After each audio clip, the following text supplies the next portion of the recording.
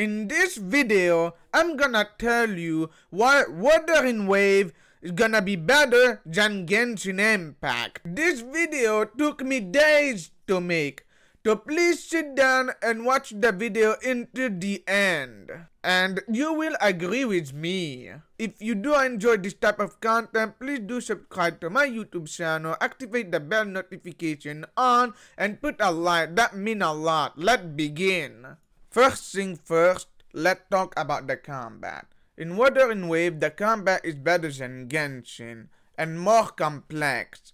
What I mean is, if we watch the video, as you can see, you need to counter, dodge, attack the enemy, and you don't one-shot everything like in Genshin. You have to work your way to defeat the boss. And I think that is special because once you're done defeating the boss, you will feel a satisfaction way more than beating a boss in Genshin Impact. And I feel like this is one of the reasons why Wuthering Wave is gonna be better than Genshin. And we can all agree with that. Now, let's talk about the character kit. In Wuthering Wave, the character kit is way more unique than Genshin Impact. What I mean is, if we compare it to Genshin, Genshin only have elemental skill and burst and normal attack. But in Wuthering Wave, you can use skill, echo, burst, and when your bar is full, you can use your surge attack, and it will do unique attack enemies which do a lot of damage. But that's not it. You can even use outro/intro, which give you buff to your party. And not only that, it can debuff your enemy as well. And this is why I think it's better than Genshin Impact. Their kit is way more deep than Genshin Impact.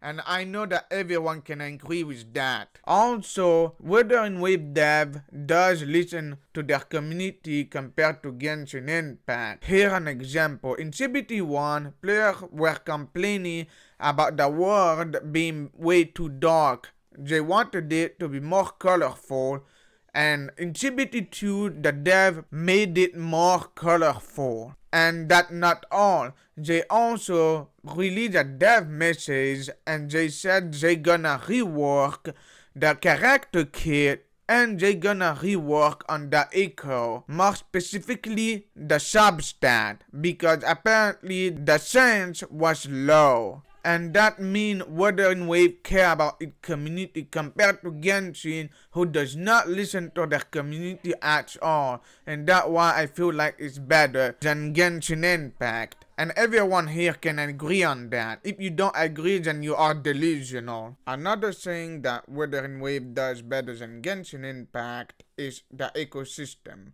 If you don't know, the ecosystem let you capture monster.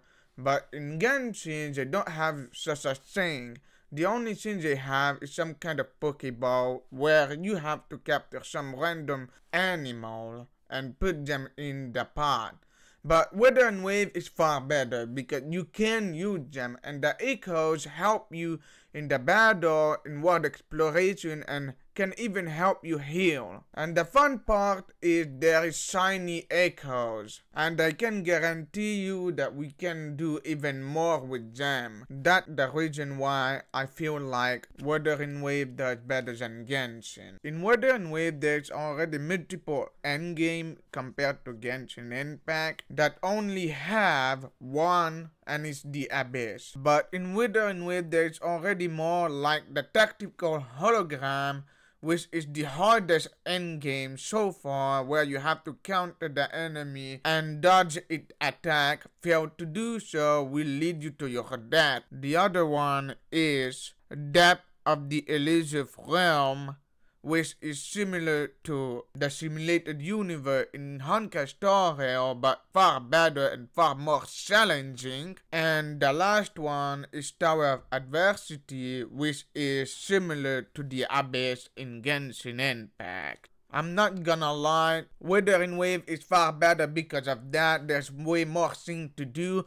There's already 3 things you can do at the end game, while Genshin only have one, and it's been 4 years already. Like, what the fuck are you doing, Genshin Impact? People want more challenging content, and this is why I think it's far better, of course, than Genshin Impact. The last thing is the banner system. You see, Wuthering Wave have a PT of 80 to get a guaranteed 5-star. But the thing is, event character have a 50-50 to win. But what does it make better than Genshin Impact is the weapon banner. The event weapon banner have a guarantee of 100% of getting it, which is already better than Genshin Impact, because Genshin Impact event weapon banner, you have to spend at least $500 to get a guarantee weapon. Not only that, Wuthering Wave have a standard character banner and a standard weapon banner, where you can select what you want in that weapon banner, by the way. And also, you can buy copy in the shop for character and event character as well. And this is why Wuthering Wave is better than Genshin. Now, that's all I have to say about Wuthering Wave being better than Genshin. If you did enjoy this type of content, please do subscribe to my YouTube channel, activate the bell notification on, don't forget to put a like, follow me on twitch.tv/dlx, and comment down below what do you think. We will see you next time. Bye bye.